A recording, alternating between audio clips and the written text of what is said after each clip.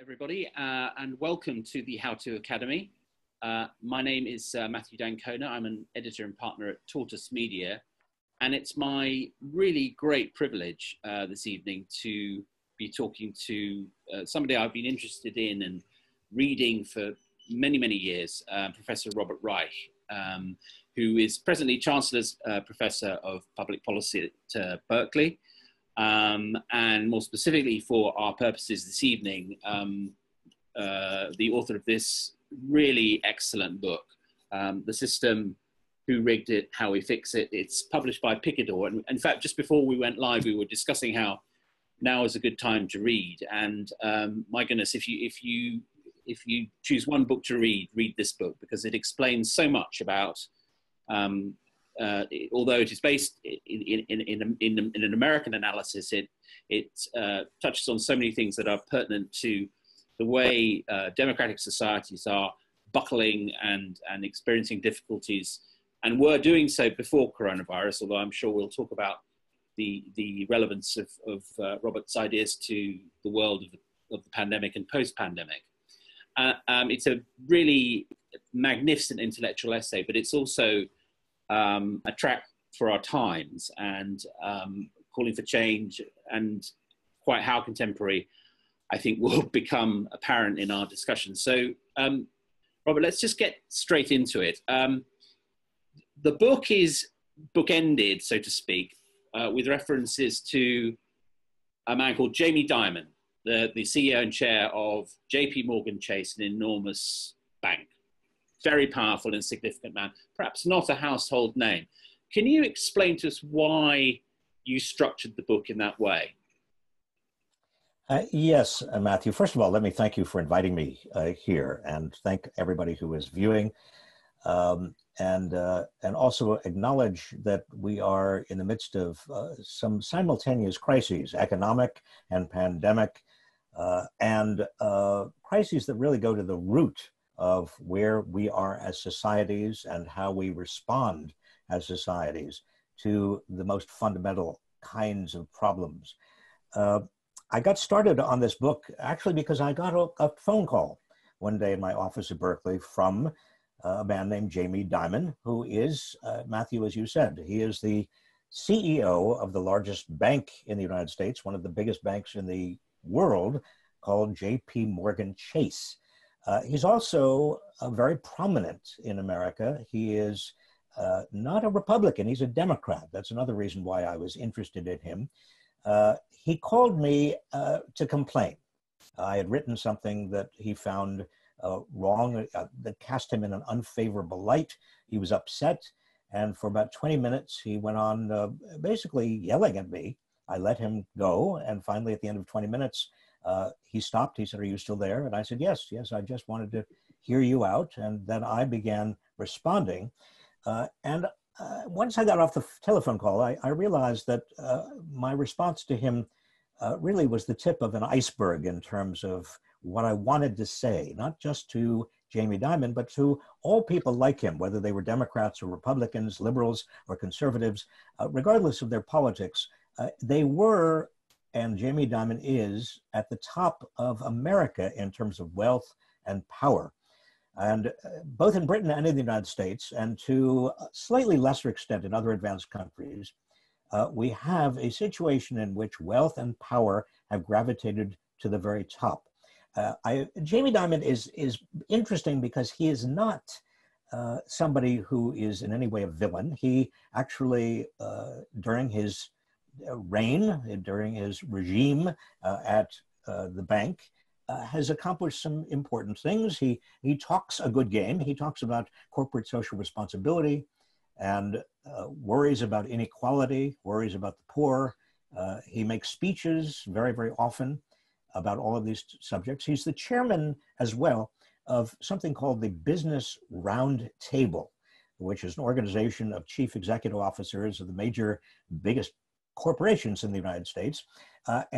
He got the Business Roundtable last August to issue a statement to the effect that the goals and purposes of big corporations should no longer be simply to maximize shareholder returns, but should be rather also to improve the lives of all stakeholders, workers and communities. I was intrigued by this statement because it so much ran directly foul in a very, very fundamentally contradictory way to what Jamie Dimon and his bank and the other big corporations and their CEOs have been doing these many years, and what they continue to do even after they made that statement right now during the coronavirus. And so I felt compelled to talk about the system. And I use the term "the system" as the title of the book for the purpose of avoiding either vilifying or singling out for vilification any individuals. I wanted people to understand that Jamie Dimon is a product of the system. He's working within the system. Jamie Dimon and others like him in the new American oligarchy, and which is also partly a British oligarchy, they are functioning in ways that they understand to be responsible, but fundamentally are undermining our democracy and undermining our economy. It's interesting because, like you, I'm sure I have a pile of books on my desk about Trump. Although Trump figures, how could he not, as a sort of orange spectral presence in the pages of the book, and is responsible for many of the failures and problems that you list. This is not an ad hominem book about Trump at all. And what interested me again is that structural analysis that you allude to, that you are looking at the rules of the house, the casino house. And in doing that, you caution us against the old adversarial approach of left versus right or market versus government, and steer us towards seeing this kind of corporate oligarchy of our times as a serious threat to ailing democracy. Can you elaborate a bit on that analysis? Well, that's right. I don't think that in the United States, Donald Trump, or in Britain, Boris Johnson, or any of the leaders, so-called, that we now find ourselves with, are the causes of many of the problems we have. I think they're the consequence, they're the culmination, they're what we get when we fail to see and fail to deal with 40 years of gradual loss of our democracy and more wealth and political power that goes with wealth, concentrating at the very top. The theme that you mentioned is very central to the book, and that is that we are trapped in a way in an old debate between the left that wants more government and the right that wants less government. And although that's not an unimportant debate, it is not the central debate of our time. The central debate of our time should be the debate between democracy and oligarchy. And I use the term oligarchy advisedly. It's a good old ancient Greek word meaning a society in which a relatively small number of people have disproportionate wealth and power. So much wealth and power that they basically control the society. We're used to using the term oligarchy with regard to Russia, contemporary Russia, but I think it's important to see that many of our societies, and I think particularly the United States, and to a slightly lesser extent Britain, are moving toward an oligarchy, an oligarchic form of society, of both in terms of the economy and also in terms of politics. Money speaks louder than anything, and that money is concentrated more than ever before. And inequality and corruption are symptoms of this deeper systemic problem. And just one final point, and then I'll invite another question from you. That systemic problem is not a static problem. It's getting worse and worse. It's getting worse and worse because it is a vicious cycle. You see, as wealth accumulates at the top, so does power. And that power is able to change the market itself, to reorganize the market continuously, to generate more wealth and more power at the top. And so you can see how this vicious cycle gets worse and worse and worse. Arguably, it is not sustainable. In fact, I don't think it is. So I suppose the question to ask, the obvious question in a way, is how did this come about? Because as you mentioned in the book, there was an extent to which post-war America, which was of course scarred by segregation, sexism, and all sorts of problems, nonetheless had at its heart at least an aspiration, an ideal that life could become better, that you could rise to a better quality of life, that your children could have a better standard of living than you did. And this was a very powerful ethos, a binding ethos.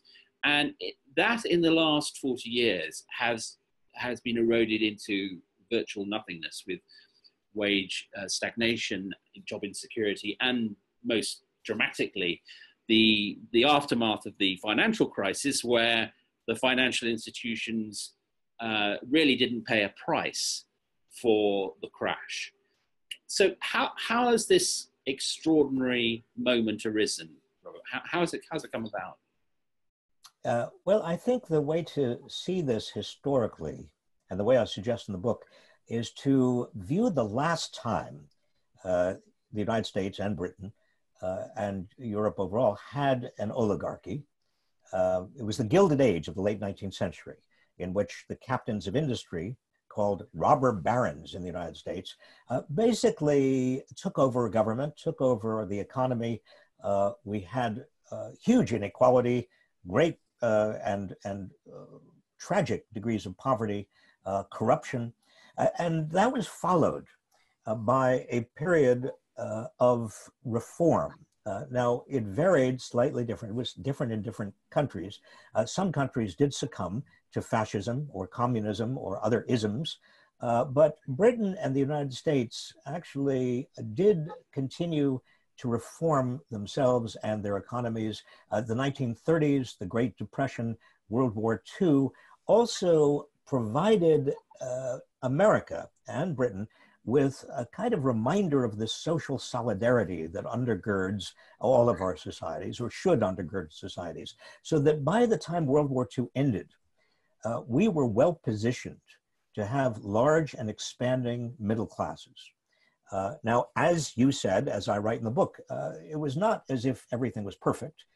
Britain began a national health service and did begin a much more and robust public sort of social safety net than the United States had. But at least there was a movement in America toward voting rights and civil rights and widening opportunities for women. The ideals that were forged in that degree of social solidarity found during the Great Depression and World War II, those ideals continued to animate American politics up until around the time of Ronald Reagan, at which point the great pendulum began to swing in the opposite direction. And we found ourselves again in the kind of vicious cycle we find ourselves ultimately now.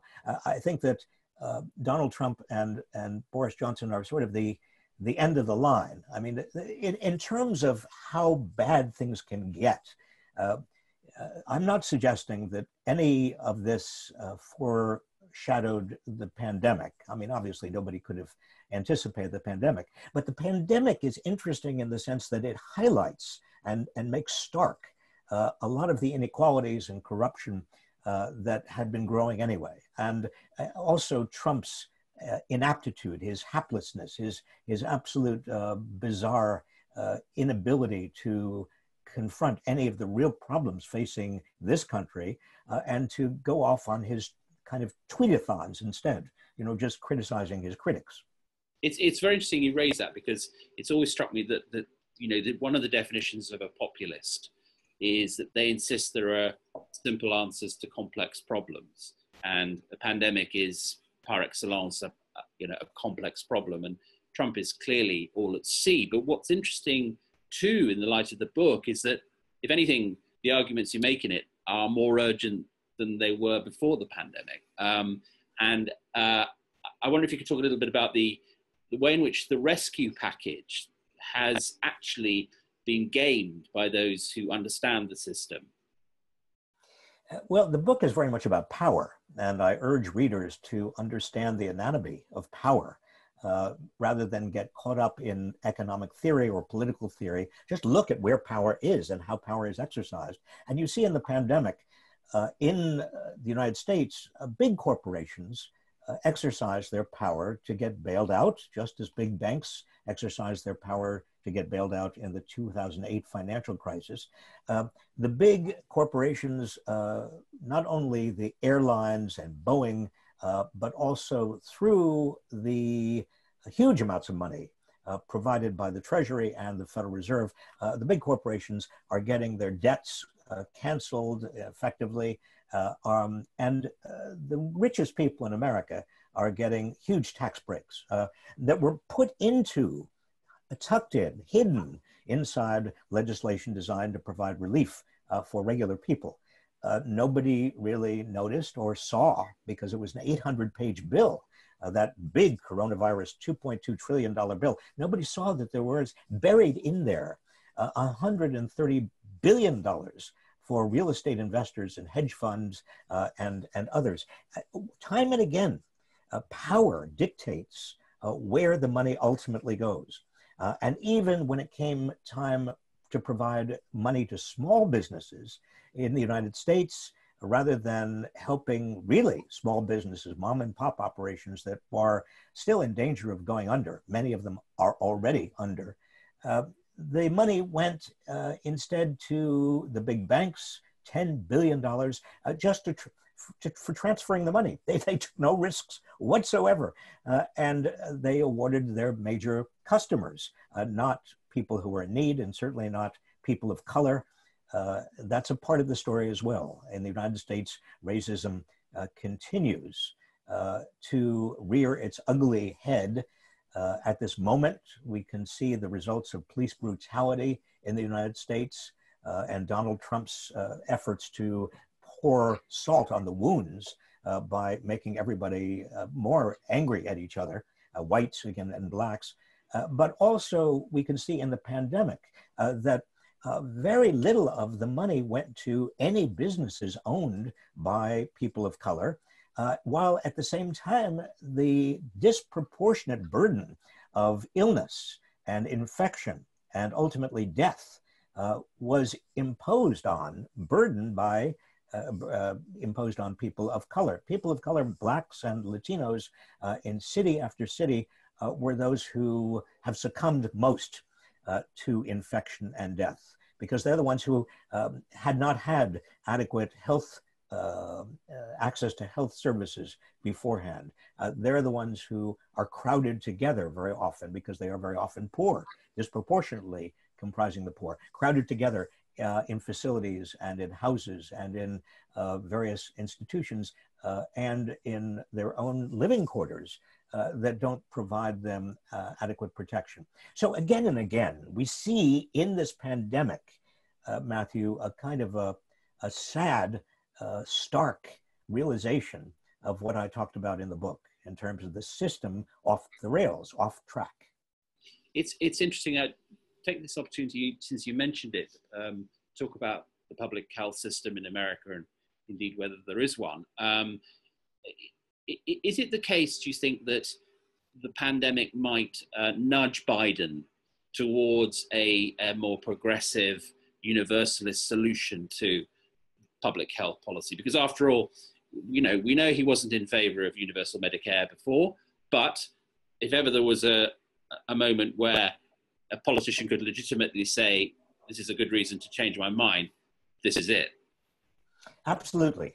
And there are some indications that Joe Biden is shifting a bit with regard to Medicare for all, universal health care.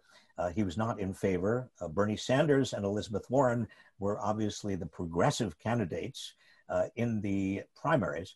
But Joe Biden is a smart enough politician to know that if he wants to win the presidency, he cannot rely solely on Donald Trump's unpopularity. He's got to provide some reason for young people to get enthusiastic enough to go to the polls and for progressives overall to have some reason to vote. You know, Bernie Sanders in 2016 did a great service in terms of putting on the table in the United States a bunch of policy ideas that were considered to be quite radical when he actually initiated them, but that became more acceptable, such as Medicare for all, universal health care, a single payer system. And interestingly, by the time of this election, many people in America find themselves very, very persuaded that we need universal health care, that we need a kind of much better safety nets. We need unemployment insurance for everyone that is capable of rescuing people when they really do fall for no reason other than external events.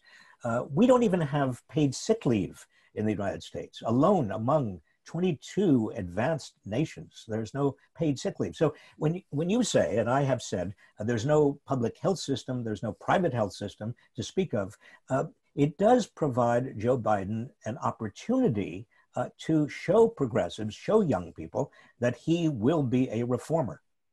It's difficult, isn't it? Because when Elizabeth Warren, you know, kind of laid her cards on the table on Medicare for all, she was, you know, to an extent I've rarely seen a presidential contender, let alone nominee, monstered in the press, you know, as you know, asked for a kind of costing dollar per dollar, which really was extraordinary, both in its ferocity, but also it was way premature. I mean, this was quite early in the primary season.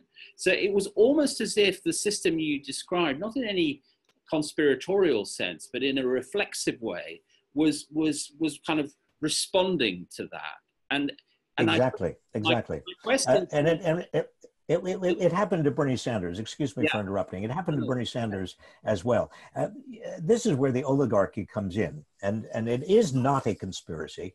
It is simply a reflexive response, as you said, because the major media outlets, the New York Times, the Washington Post, the major broadcast media, everybody was fine with Bernie Sanders until he became the #1 lead Democratic candidate to oppose Donald Trump.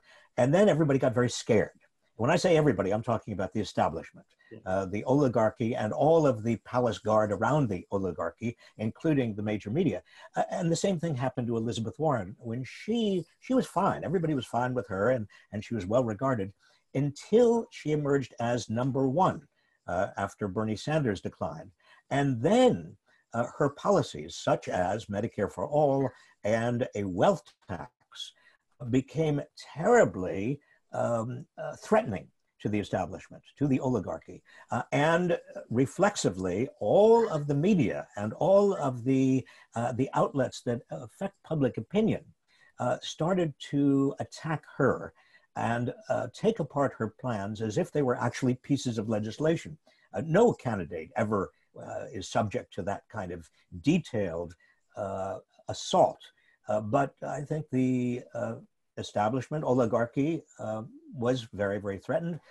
And it wasn't until Joe Biden won the South Carolina primary that you could almost hear the sigh of relief in the American establishment, in the oligarchy.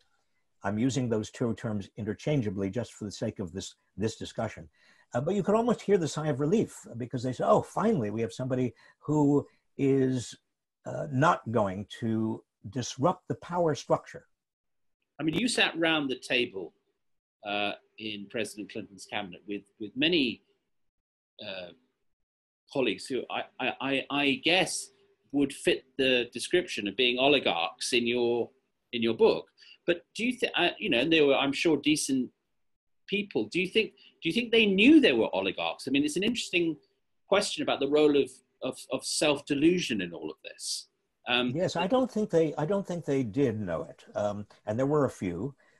In the United States, the person who is typically the Secretary of the Treasury comes from Wall Street.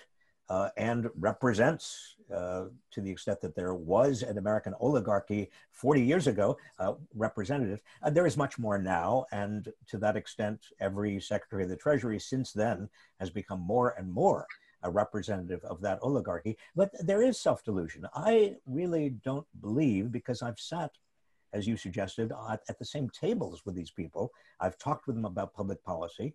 Many are very reasonable.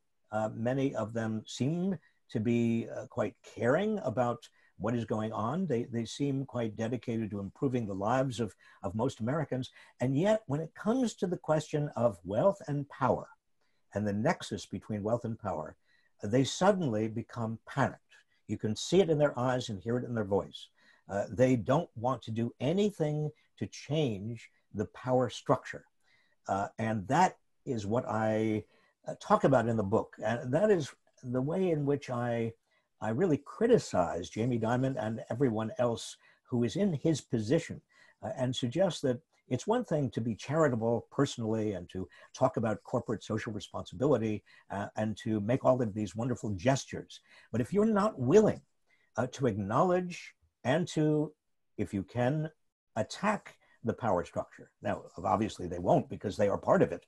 But unless you're willing to accede and give up power, then all of your rhetorical flourishes about the importance of becoming a more equal, a society that treasures equal opportunity and equal political representation, that is rubbish. Now, it's very important, I think, to say that there's a cautious optimism to the book. And you refer in a lovely phrase, which is, I assume borrows from Martin Luther King, to the arc of American history. Can you explain what you mean by that? Well, as King said, he said it bends toward justice.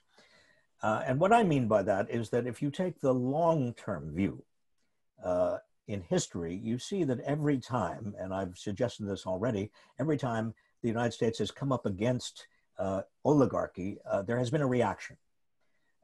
And it's not just the time I mentioned, that is the reaction against the robber barons and the Gilded Age, but we've seen since then and before then also a pendulum kind of swing.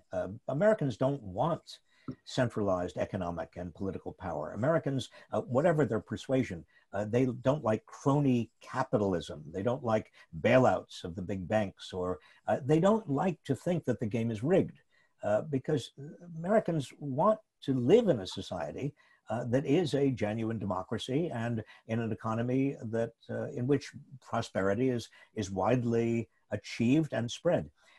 But here's the issue for me, and the reason I am basically positive, or at least an optimist. I see in young people today a dedication to the principles of equal opportunity and equal political rights, such as I haven't seen in any other generation of young people, and I've been teaching for 40 years.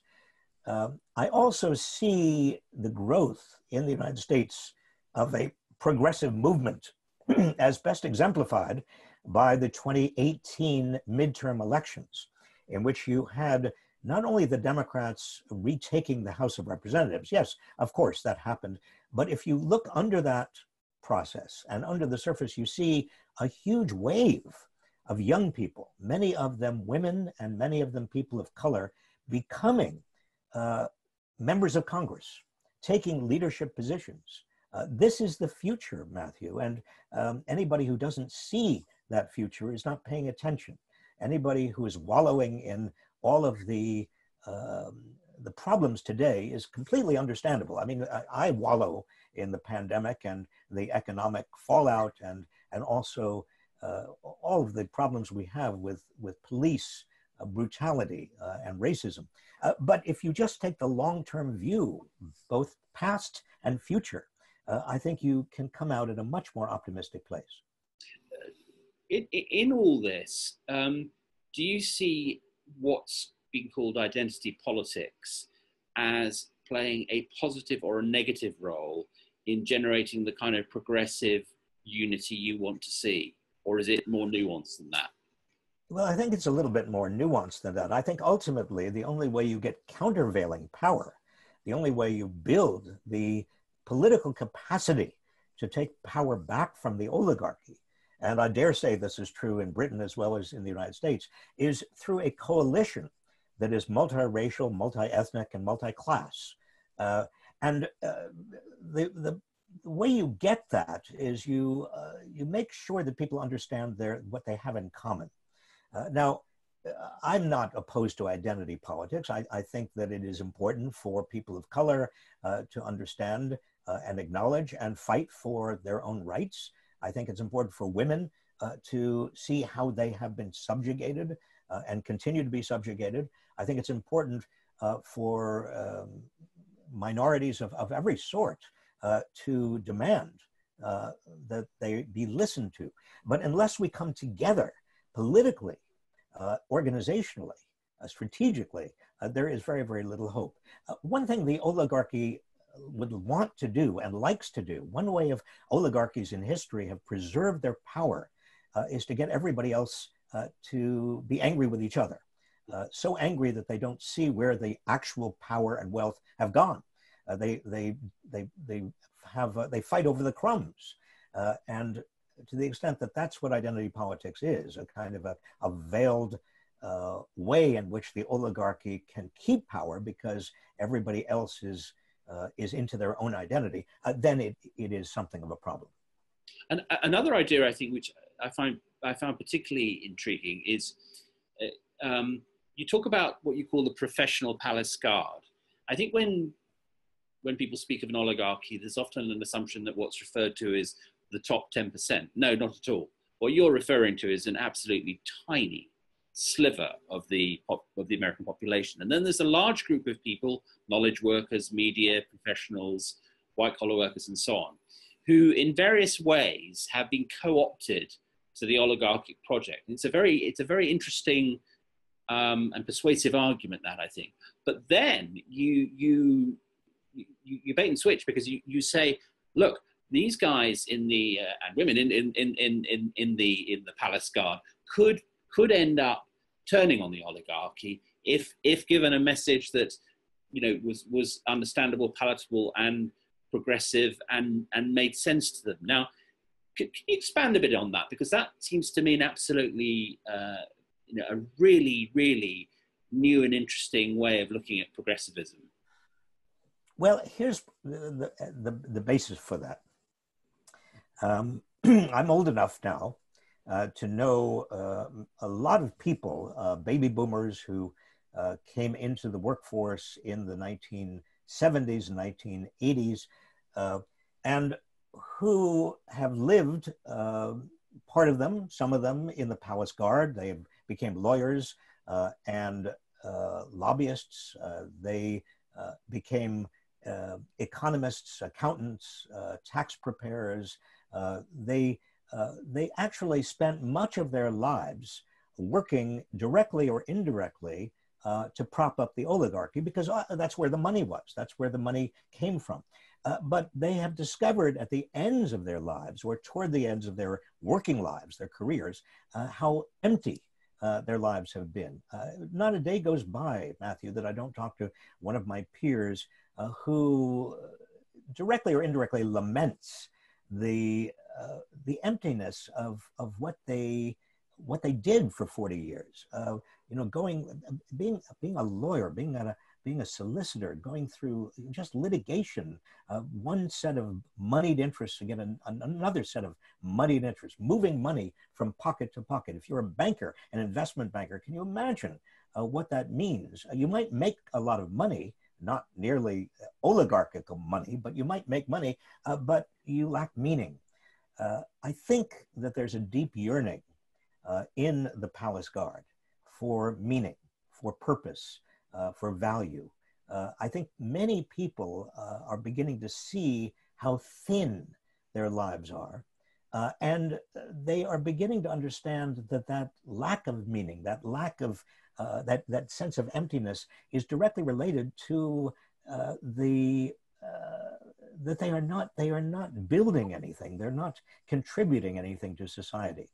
I think these people are ripe for the possibility of joining together with progressives and creating a different structure of power and a different kind of economy.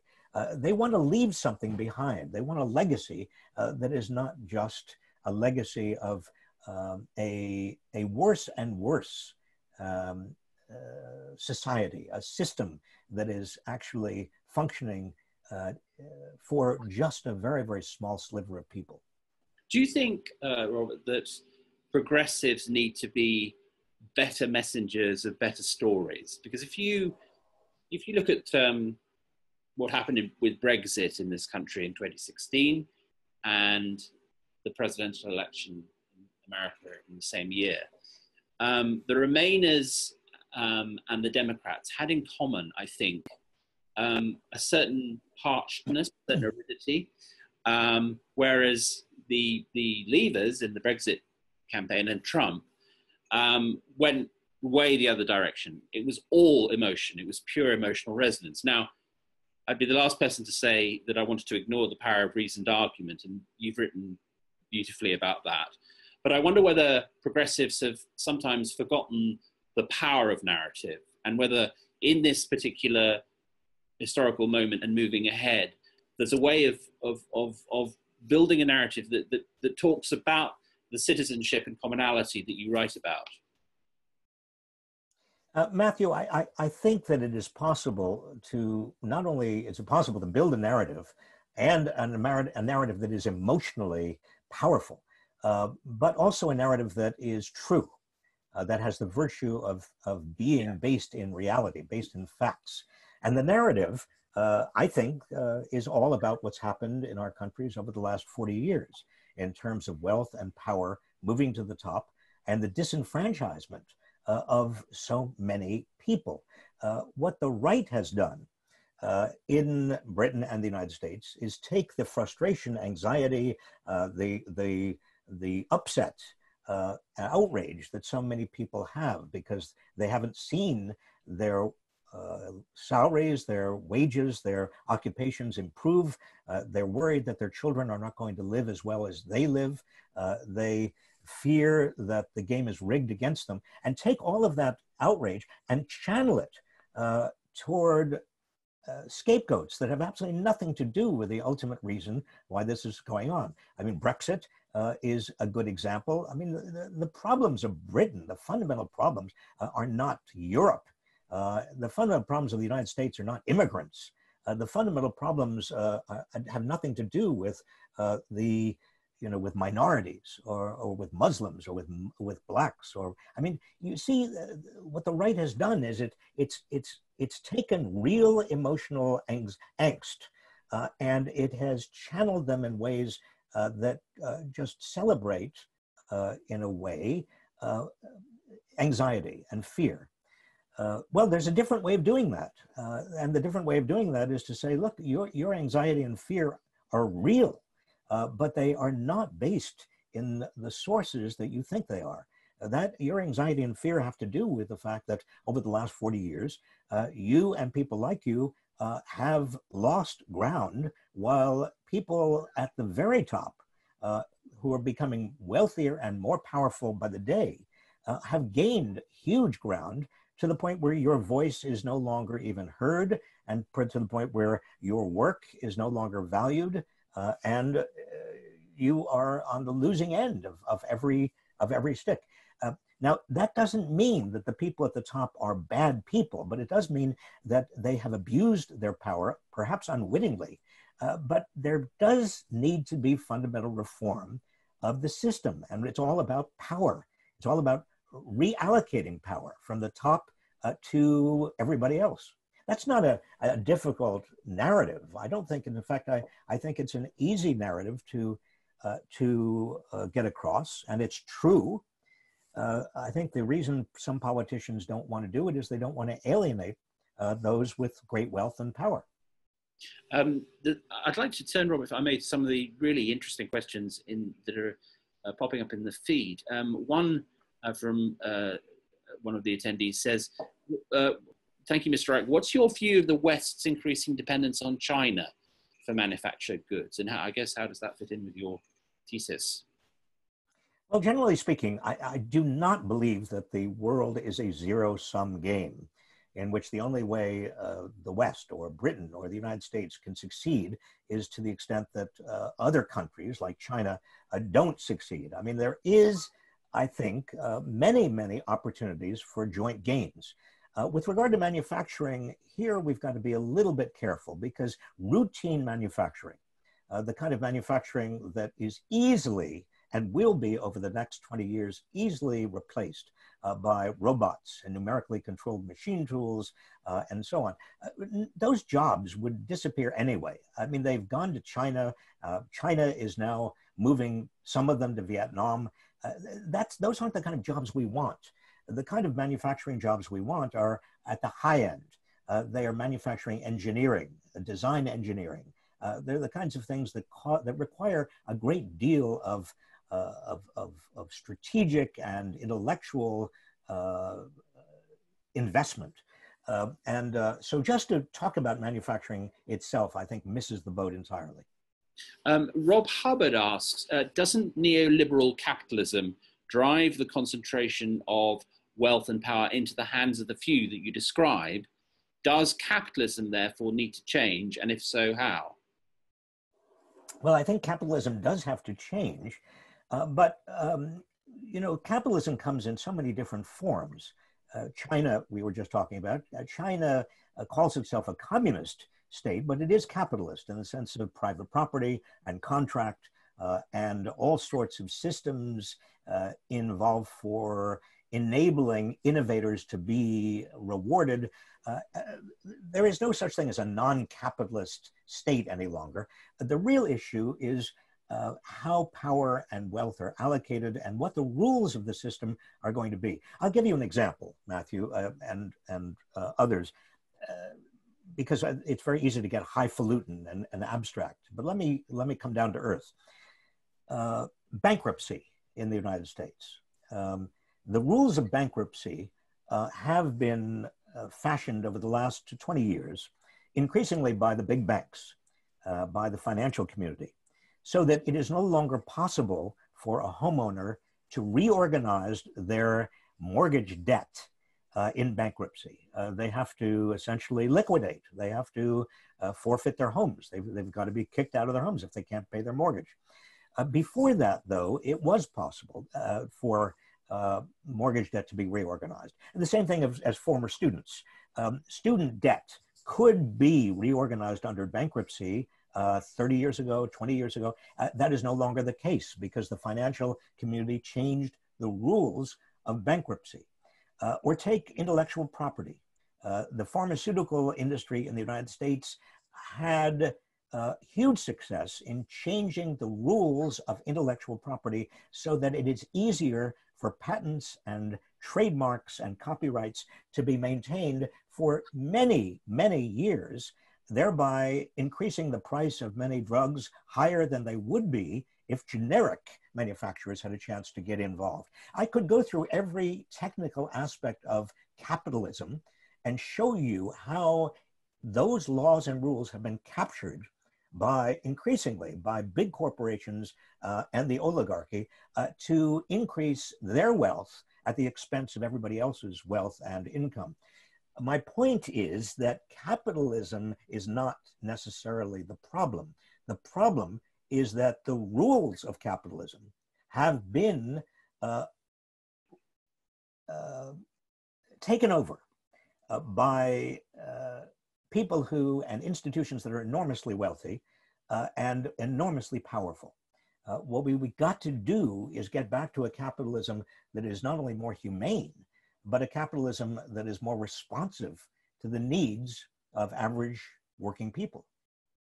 Robert, a very topical and pointed question inspired by the terrible images we've been seeing on our screens in the last couple of nights. The attendee asks, in the US, with the events of the past week, the narrative regarding race and how it plays into struggles of power seems to have shifted to a belief that the only way those struggles will be resolved is through violence, i.e. in Minnesota, the response to the police brutality. Is there any alternative approach to resolving these imbalances of power? History seems to be on the side that believe armed resolution is inevitable. So how do we escape that, if indeed we can, that conclusion? Well, actually, history shows that some of the most important progress along racial lines have been through nonviolence. That is what Martin Luther King Jr.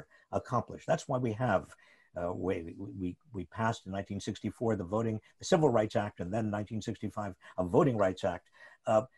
Nonviolence is actually much more powerful, and nonviolent action, civil disobedience organized around nonviolence is enormously powerful. Violent responses tend to invite violent responses. That is, what's going on in Minneapolis and some other cities in the United States now legitimizes and entitles Donald Trump to mobilize his white followers through not so subtle coded language to either be violent in response or to support police violence against demonstrators. That is the ugliest side of racism, and it doesn't mean any progress. It doesn't lead to progress. It leads to festering, deepening divisions. Again, Matthew, if I can put this in the context of what we've been talking about, the oligarchy in our countries is not racist per se, but the oligarchy is willing to allow a kind of xenophobic, racist, misogynist uprisings from time to time because it helps keep people's attention away from where power and wealth really are, and it just continues to aggravate divisions in our societies. A very germane question from Peter D, which I think a lot of us have been asking when thinking about the future after the pandemic. And he asks, if the oligarchy is obscured and subverted the question of climate and ecological crisis, have we actually passed the tipping point where any miraculous reclaiming of power will have any effect in avoiding disaster? Do you have any hope to offer? Well, I don't know. I don't believe we have, but I also worry about the kind of analysis that suggests that anything is hopeless, that we passed a tipping point, that we can't do anything.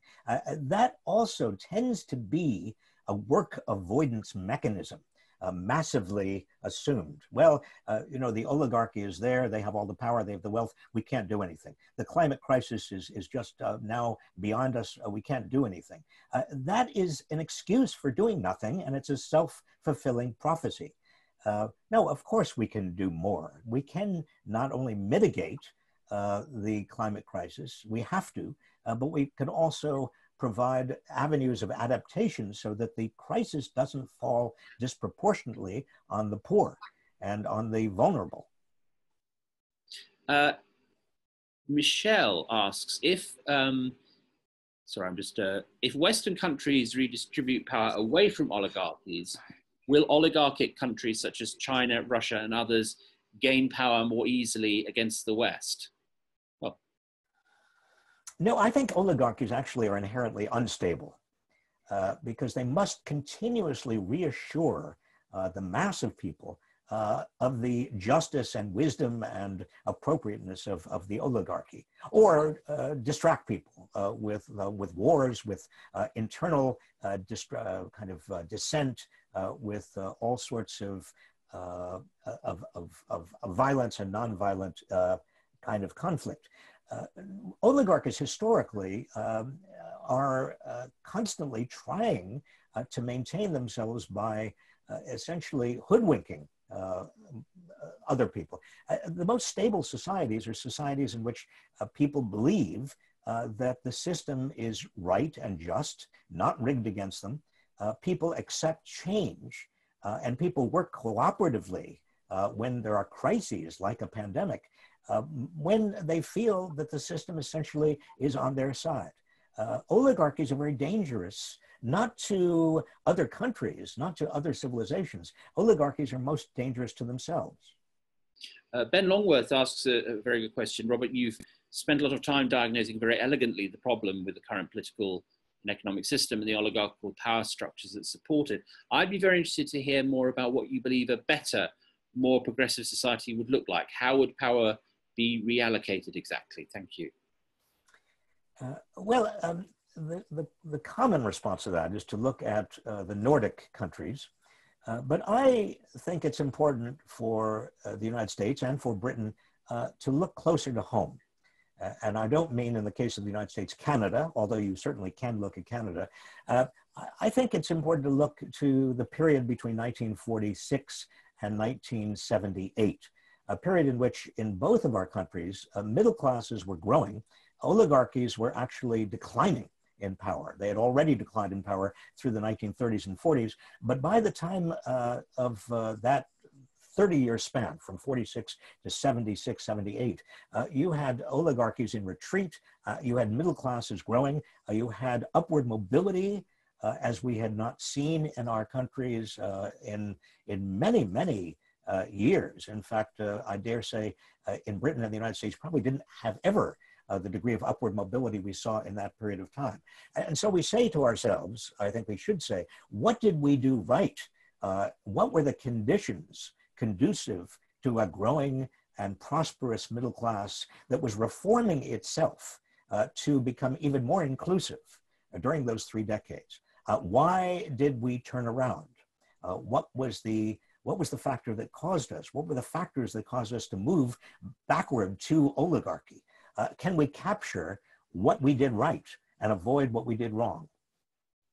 A question from Courtney, which I think a lot of people will have asked in one shape or form, which is how much is the media to blame for being too much in bed with capitalist owners and failing to bring more democratic ideas to the debate? The media really is simply a reflection to a large extent of what all of us want to read and see and hear.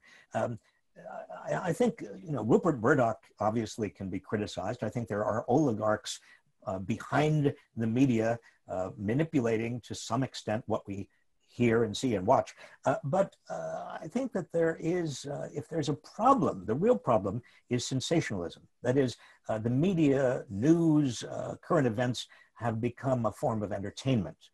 Donald Trump is schooled in reality television. Donald Trump does not do anything. I mean, as a president, he doesn't manage anything. He doesn't organize anything. Doesn't run anything. He tweets. I mean, Donald Trump plays golf and he watches television and he tweets. He's not a president. And I think the media have been seduced by him, and the public has been seduced into his form of entertainment, reality television. It's very important that we have a serious media. It's interesting, you quote Galbraith in the book on countervailing powers, and Shehnaz Choksi comes in with a question relevant to that, which is, how does one change the rules of the system when there is no balance of power anymore? Labour unions barely exist, consumers are not organised as a group. How does one bring diverse progressive groups together? The actual sequence is, first of all, you bring diverse progressive groups together around a common vision, a common narrative, a common understanding, and we've talked about that so far. And then you bring them together in a way that gives them political strategy and political purpose. It's not enough just for people to demonstrate. There has got to be a political strategy behind. And it's through that coalition that you develop countervailing power. In other words, you can't just snap your fingers and get more people into trade unions, because the rules are now biased against the easy formation of trade unions. It's very hard in the United States. If you want to form a union, you're likely to lose your job, which is technically a violation in the United States of the National Labor Relations Act. But given the allocation of power, it goes without comment. It's a toothless tiger that is the National Labor Relations Act and the National Labor Relations Board of the United States, what you have to do is have enough power to demand and get changes in labor laws, for example, changes in antitrust laws, for example, that takes on Amazon and Google and some of the titans that are draining the entire retail segment of our economy and draining advertising dollars toward them. But again, I want to emphasize the sequence is, first of all, having a narrative that is powerful and compelling, using that narrative to organize and join together a multi-ethnic, multi-racial, multi-class coalition capable of becoming a countervailing power in its own right. There is no other alternative. Robert, we're approaching the end of the hour, and I want to sort of exercise my prerogative to ask the final question, which is, how much is at stake in this election? You know, there is a school of thought that the Republic has a sufficiently strong constitution and, as it were, ethical software to withstand the second term of Trump. And there are others who feel that actually another 4 years of this man in the White House would have tectonic consequences. Where do you stand on that? Well, I worry, obviously, if he does get another 4 years, the damage he has done in terms of divisiveness, attack on democratic institutions, the kind of problems that are not being addressed, such as climate change and poverty and inequality and corruption. I worry about all of that, obviously. I worry about him putting more radical right justices on the Supreme Court and judges into the judiciary. Those are real concerns. But my deepest concern actually has to do with social distrust. You mentioned the norms. I think our countries really do depend on a high degree of trust of our basic institutions. If you lose that trust, and we are in the process of losing that trust, then what do you have? You really don't have any fortification against demagoguery, such as Boris Johnson and Donald Trump. You don't have the capacity in your society to stop demagogues from doing even more mischief. That's what worries me. That's a facet of the vicious cycle that has been set in motion. Robert, we said we'd let you go at 7:30 on the dot. I just want to thank you very much. Also urge everyone to buy this book. It really is, it's one of my favorite books of recent years. I can't recommend it highly enough. Published by Picador. Get yourself a copy. It really is superb. And thank you all very much for coming and for your questions. We can't clap, Robert, because of the strange rules of the virtual universe, but let's wave him a cheery goodbye, and I wish you all a very good weekend. Thank you again, Robert.